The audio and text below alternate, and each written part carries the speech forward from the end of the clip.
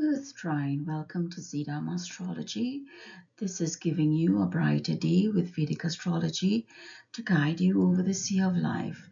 This is your general predictions, Earth Trine, for 2023. As a reminder, you are Taurus, Virgo, and Capricorn. Right, Earth Trine, this is your predictions for 2023. And this is your chart that came out on the position of the stars and the planet, as we call them, as at January 1, 2023.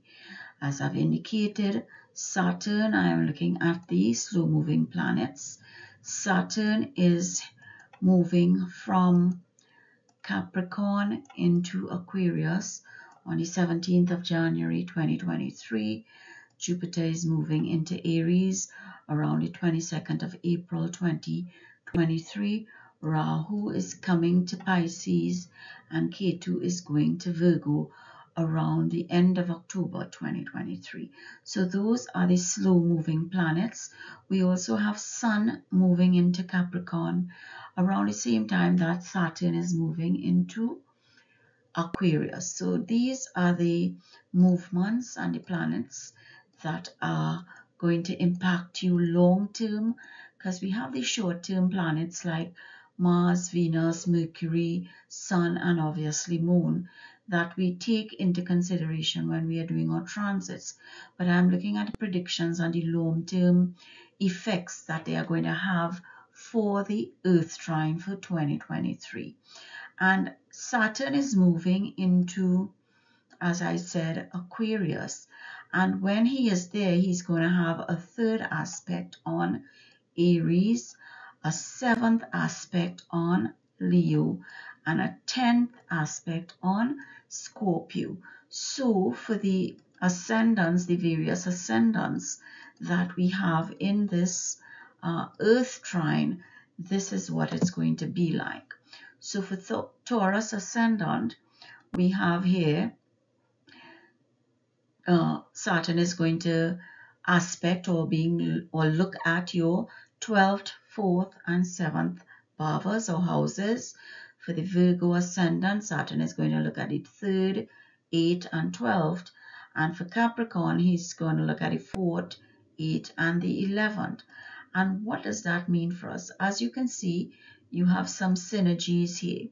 The 8th to the 8th, the 4th to the 4th, and the 12th to the 12th. And do you understand that the synergies work and they are all linked? Because Taurus is linked to the 12th house, to Virgo's 12th house. Capricorn is linked by the 8th house to Virgo. Therefore, Capricorn is also linked to Taurus here. The synergies are working. And this is where I base my trine concept on, and you can always look at my video on this. So then we have the 3rd, the 7th, and the 11th here. That stands alone for Taurus, Virgo, and Capricorn. And this tells us that we may want to focus on those things, the pleasures, Taurus, that you want to be, pleasurable. You feel that Venus is there in Capricorn, so that you want to have a good time, you want to line with your friends, you want to have a chat with them, you want to network, you want to form relationships, because Venus is there in Capricorn. But here what? Earth trine, Saturn is telling you, hold up, because your 4th, your 8th, and your 12th house are what he is aspecting, and he's gonna delay things in those houses. The 4th house is about family, your comforts, your mother. The 8th house is about sudden changes, it's about occult, it's about the dark side of the moon, dark magic, it's about losses, it's about expenditure.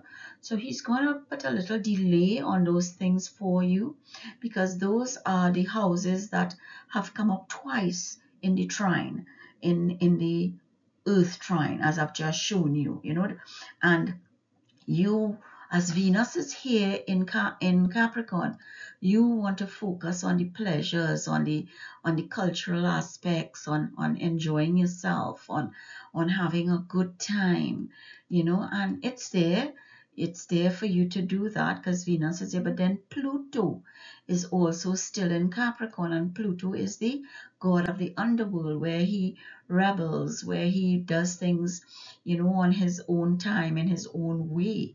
So Venus is there, Pluto is there, but they are in Saturn's domain. And Saturn is saying, I am telling you that I'm holding back a little bit because I am moving into Aquarius on the 17th of January. I am also going retrograde from the 17th of June to the 4th of November, so that between January and June, I am holding up on the changes, on the sudden transformations that you may have to go through, on the losses. I'm asking you to look at your expenditure. So I want you to focus on these things so that when these changes and transformation comes, when Pluto say, okay, I want to rebel a little bit and I want to, do what I want to do, then Saturn is saying, okay, they're going to have their chance to do that, but I am also going to give you a chance to fix it. So when I am retrograde from June to November, you will have that chance to do those things. And if you didn't prepare enough for the first 6 months, then you are going to get that do-over, so that at the end of the day, it is coming. It's going to be delayed. Saturn is giving you a breather. He's giving you a room to think, to plan, to understand that changes are coming, transformations are coming to you, some kind of financial losses, probably when your movement, because it's also saying that, you should be moving to foreign lands. You might have some kind of career, because remember, uh, Saturn for Taurus is Yoga Karaka, because he is the ruler of the ninth and the 10th house. But depending, as I always say, your Mahadasha is more important, or it's more important than transits. And what is the Mahadasha Taurus is now going through? That will tell a lot as to what is going to be impacted. So that while Saturn is your Yoga Karaka, the Bharakesh, or the obstacle planet, also comes within Aquarius. So when Saturn moves into Aquarius as the Bharakesh Lord and the Bharakesh planet, he is going to create some obstacles for you in that 10th house. And he's saying, I'm going to hold back those obstacles.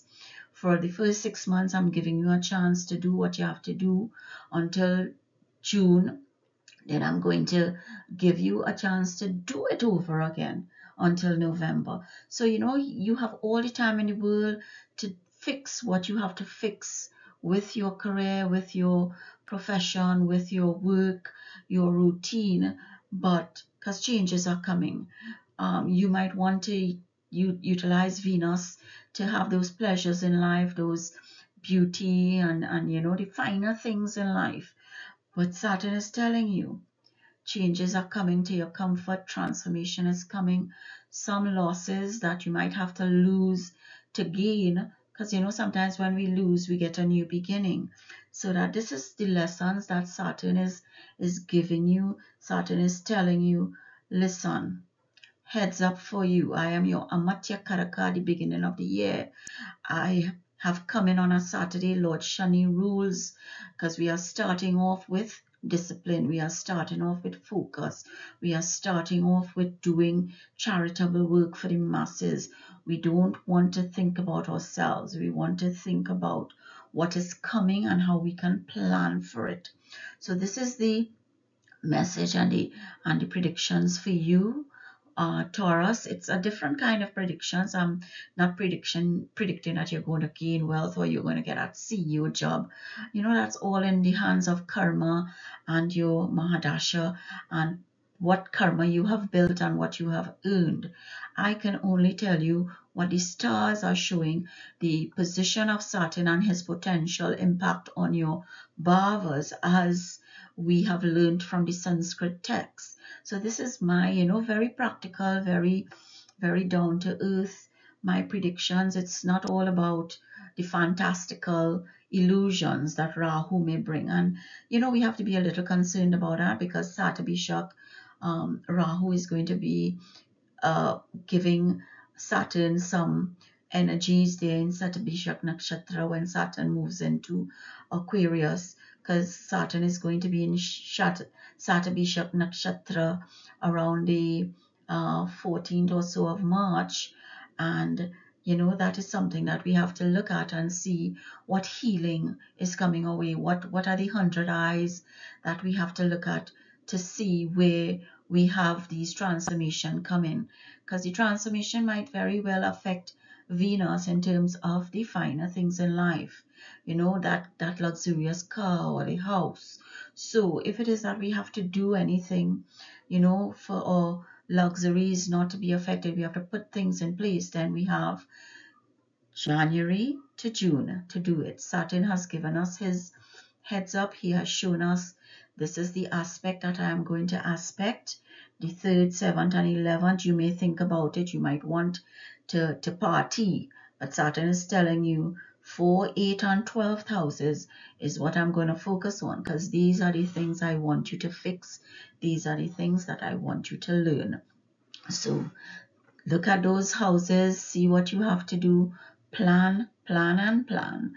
Earth Trine, these are your predictions. Bhagwan's blessings to you, and I hope that we have learned something. We have listened to the message coming through for Earth Trine, Taurus, Virgo, and Capricorn.